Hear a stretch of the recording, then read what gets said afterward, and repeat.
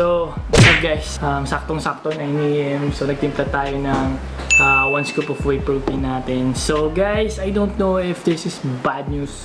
Pero bad news ata to. So, may nag-positive dito sa aming lugar. So, ngayon, ginawa ng LGU namin dito is nag-lockdown.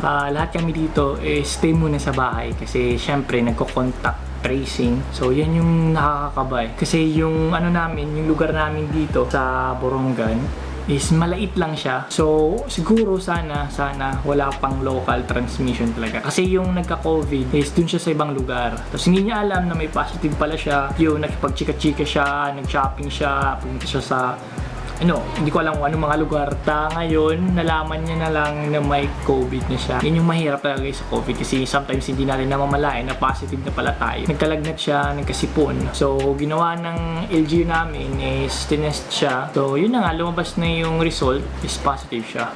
So, ngayon, kawawa yung mga tao na kasama niya. Tapos, yung mga barkada niya, ganyan, yung mga kachikahan niya, kachismisan. So, ngayon yung ginagawa, nag-contact tracing kasi mahirap na. Once, halimbawa ako is nakipagkausap sa isang negative, di ko alam na positive pala ako. Tapos yung kaibigan ko pumunta naman sa ibang lugar. Tapos yun, hanggang spread na yung virus. So, ganyan kahirap. So, ngayon, naka-lockdown kami. Pero think positive lang tayo lahat. Lagi. Parang sa mga pakinggan, think positive. Kaya medyo maulan ngayon. Kasi, may bagyo daw na paparating. Ngayon, yung ginawa namin, dito lang muna kami sa bahay. Siyempre, yung workout natin, nanginay ako kasi bawi talaga ako sana sa gains. Kasi sa gym, di ba? Pero no excuses yan, workout tayo dito sa bahay para lumkas rin yung immune system natin. Okay, sana wala pang local. Sana, maging negative yung mga kaibigan nung nag-positive. Kasi mahirap talaga guys, lalo na pag asymptomatic ka. Wala kang symptoms, like parang wala lang talaga, hindi mo alam na positive ka na pala. Sana hindi kumalat yung positive. So, ngayon guys, 9 days kaming lockdown. So, 9 days lang para sa contact tracing. Pero that 9 days is very crucial. Na sa kung gusto mo talaga magpa-kondisyon. Pero okay lang yan. Meron naman tayo dito dumbbell yung semento. Basta yung importante is safe tayo lagi, diba? So, shoutout din sa mga ka-extreme natin dyan. Mag-ingat kayo lagi. Always wear your mask pag pupunta kayo sa labas. Tapos always bring your alcohol. Much better na dito lang muna tayo sa bahay kasi mas safe. So mas maganda talaga pag sa gym talaga kasi kompleto yung gamit. Pero no excuses guys. Okay lang yan kahit nasa bahay kayo basta kompleto yung yung protein intake nyo. Isang araw, tapos saktong-sakto yung kain nyo. Okay lang yan. Basta nakakain kayo. Okay? So Sunday is our rest day. So ngayon, papakita ko lang muna sa inyo kung pakita ko muna sa inyo kung ano yung gagawin ko ngayon dito lang sa bahay. Walang gym, etc. So, just keep watching. Ubusin lang muna natin itong whey protein. Think positive lang tayo. Bakit ang pangit pakinggan nyo ng think positive? So, ngayon guys, nandito tayo sa garahe kasi lilinisan lang muna natin. Lilinisan muna natin yung motor kasi tambay muna siya for how many days. Kasi kahapon is sobrang ulan. Yun yung problema namin. Yung problema ko talaga pag maulan kasi sobrang dumi guys. Tingnan nyo. So, sobrang dumi pag yung motor pag maulan. So, yun yung problema naming mga riders. Okay, nilinisan lang muna natin. And guys, ngayon, nung lumabas ako, nakita ko na yung mga frontliners natin is nag-assemble na sila ng parang parang stand kasi magla-lockdown kami dito. So, ayun po guys. Yun. Nag-assemble na po sila. So, shoutout sa mga frontliners natin dyan. So, thank you so much. So, yun yung mahirap talaga ngayon guys kasi may bagyo pa. Lockdown pa kami. Pero, sana hindi lumakas yung bagyo or hindi dumaan dito sa amin, diba? So,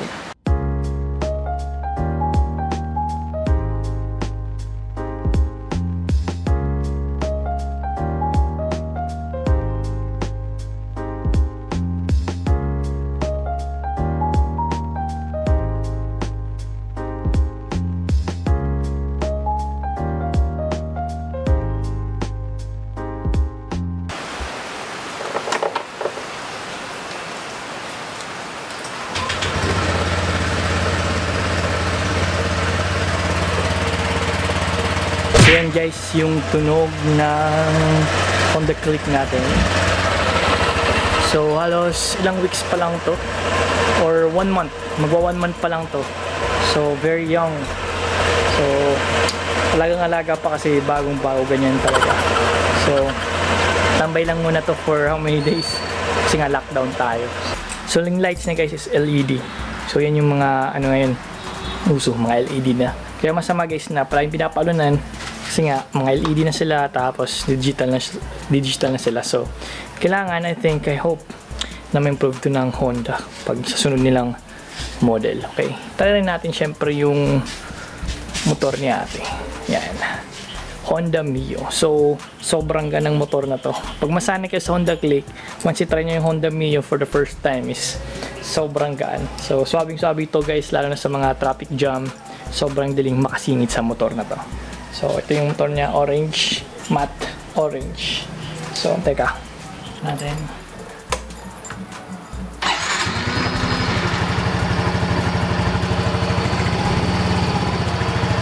Ito yung Yamaha.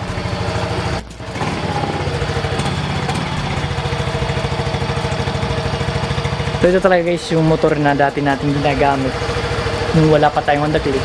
So, dito rin yung legendary naming motor, yung Honda Bravo. So, ilang taon na rin yan. So, nakatambay lang yan muna dito sa bahay kasi wala pa masyadong gumagamit. Kaya syempre may bago tayong motor. Pini-start up lang natin para yung mga makina is uminit kasi ilang araw rin tong nagiging tambay, di ba? So guys, dito tayo sa sala. I just want to say thank you sa mga solid cake stream natin. So, sobrang dami nagpapa-shoutout. So, shoutout sa inyong lahat. Special shoutout sa client natin na si Sir Miko and then sa kanyang mga kaibigan na si Marcel at GU. So, shoutout sa inyo. And syempre sa mga solid cake stream natin dyan. Ingat kayo lagi guys, okay? Always think positive. Alam nyo na yan. So, let's go. Yun na nga, naligo muna tayo guys. Sobrang lamig kasi hindi ako sanay na hindi naliligo, diba? Hindi ako kagaya ng iba pag malamig is hindi naliligo. So, hindi ko alam kung naligo na sila dito sa bahay. Alam nyo guys, kaya dito tayo sa baba kasi isa rin to sa mamimiss ko muna na yung lockdown. Kasi bagong-bago pa to. Kakabili ko lang yung bagong bike natin. Okay? Kasi isa rin sa pinakahilig ko ngayong quarantine, ngayong new normal is yung biking talaga kasi sobrang enjoy. Nainlove ako sa biking. So, pasensya sa background kasi medyo hindi maganda. Kasi nandito nga tayo sa likod. Kasi nga guys, yung mga bike namin is nandito. So, nandito yung road bike natin.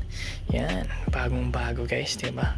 So, isang beses ko pa lang ito nagamit guys nung video na trinay ko. So, isang beses tapos pag ginabukasan, ngayon, nag-lockdown. So, hindi ko nagamit. Then, ito yung mountain bike ni ate.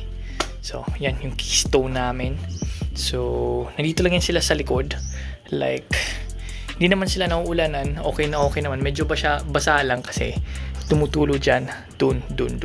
Pero hindi natutuluan dito yung road bike. So, nandito lang yung road bike. Hindi pa nga madumi yung tero. Kasi isang beses ko pa lang ito nagamit. Hindi ko alam kung hanggang imagination lang ako ngayon na magbabike. Kasi nga, lockdown. Bawal magbike. Kasi nga, lockdown. Bawal lumabas. So, kung bawal lumabas, bawal magbike. Bawal lumabas. Bawal lumabas o bawal lumabas. Pero pag sinabing pag nag-comply ka. So yan, dyan lang muna yan. So still learning to use it pero medyo naka-adjust na ako. Pero siguro next week after ng lockdown, so magagamit na natin tong bike natin. And then I'm planning guys to, to upgrade yung fork natin into carbon kasi steel lang to eh. So try ko mag-order sa Lazada. Comment down below kung ano yung magandang shop na sa online na magandang orderan ng mga fork yung carbon. So yan yung plano ko talaga para astig pa yung bike natin, di ba? So yun guys, ayun lang yung update natin ngayon yung araw. So well, 7 days ata. October 25 to November 2 yung lockdown dito sa amin. Kasi nga, yun, nagko-contact tracing sila. Yan yung nakakaba. Kasi, may possibility na mag-spread dito yung virus. Pero sana naman, is hindi. Okay? Pero, sabi nga nila, think positive. Sounds wrong. Pero, think positive lang talaga tayo lagi, guys. Na hindi mag-spread yung virus dito. So, yun, kahit nasa bahay lang, kahit lockdown, hindi natin babayaan yung katawan natin. So, workout pa rin tayo, home workout. So, yun, buting-buti rin guys, nahanap ko yung, yung semento. So, yung sementong dumbbell yung ginawa namin ni Papa. So yun guys, thanks for watching. Kahit nasa bahay lang kayo, workout sa inyong gains, may gains pa rin kahit nasa bahay lang kayo. So just eat well guys, okay? So yun, thanks for watching. Huwag niyo kalimutang supportan yung channel ko. Click the subscribe button, notification bell para update kayo sa bagong videos. And shoutout nga pala sa mga solid nating ka-extreme.